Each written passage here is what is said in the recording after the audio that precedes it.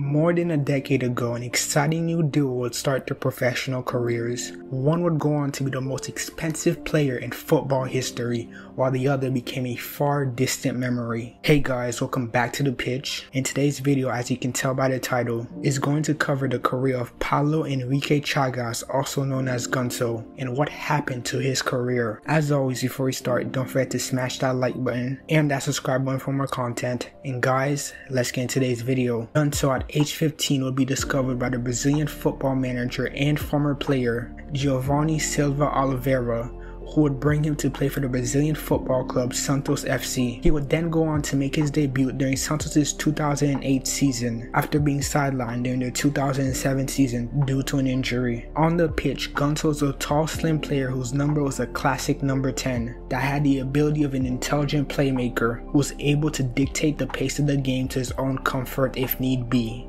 which is why in his first season he was given an abundance amount of playing time on the pitch. By the time his partner Neymar would make his arrival, Ganso was already an established name on the team sheet, and soon after, in the 2010 season with Santos, they would win the Brazilian Cup, then won the Copa Libertadores in their 2011 season, one of the most prestigious competition in Brazil. Also, Ganso would win several individual awards during Santos' 2010 and 2012 campaigns. With all this success Ganso was able to achieve with Santos, fans to football pundits were giving praise to Ganso left and right. Some even compared him to the legendary Frenchman Zinedine Zidane, which put Ganso in a joyous mood. Every time an interviewer would tell him in the several interviews he would have early on in his career. Then the Brazilian legend Dr. Socrates praised him by calling him the best player of his generation at the age of 21. Now guys, let's take a look at Ganso's career on the international side of the game for a quick minute. In 2010, after Santos had just won the Brazilian Cup, rumors sparked about how Brazil should call up Neymar and Ganso, who were practically still teenagers,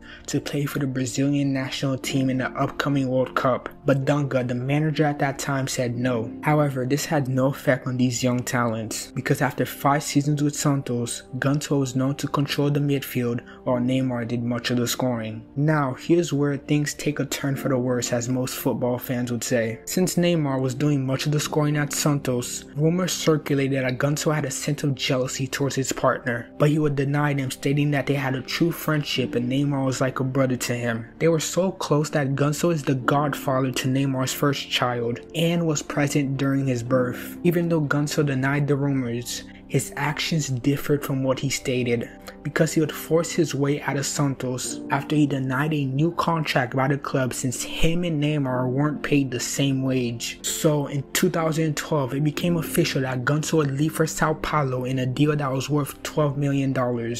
Which angered most of Santos' fan base, because Sao Paulo and Santos are rivals. Now signed with Sao Paulo, Ganso would go on to have limited success with the club for the next 5 years of his career. Even though the club would win a South American Continental Cup within 3 months of his arrival, but that would be the only trophy he would win with the club. However, his form did improve in the following years, but he was playing with the likes of Kaká, Alexandre Pato, and Luis Fabiano, which brought out the best of him. Then in 2016, after his contract with Sao Paulo had ended, the European football club Sevilla paid a fee of 10 million euros for Ganso, who was 26 at that time. At this point, the future was looking bright for Ganso. After the deal went through, Ganso said in interviews that he's coming to Sevilla to win titles and work harder than ever.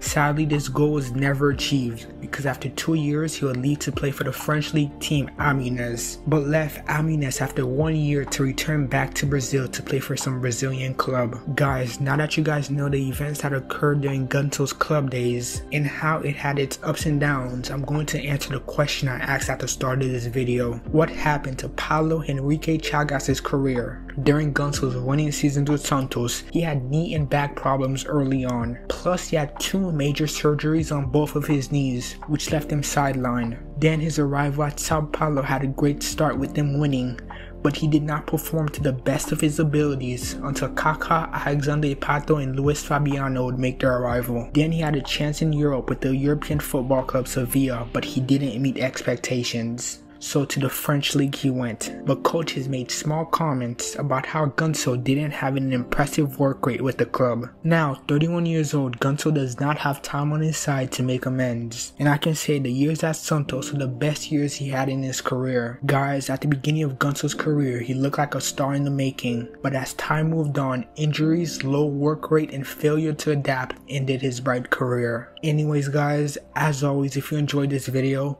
don't forget to like this video, commenting, subscribing for more content, and to check out these videos on Alexandre Pato and Dr. Socrates. Have a great rest of your day. Peace out.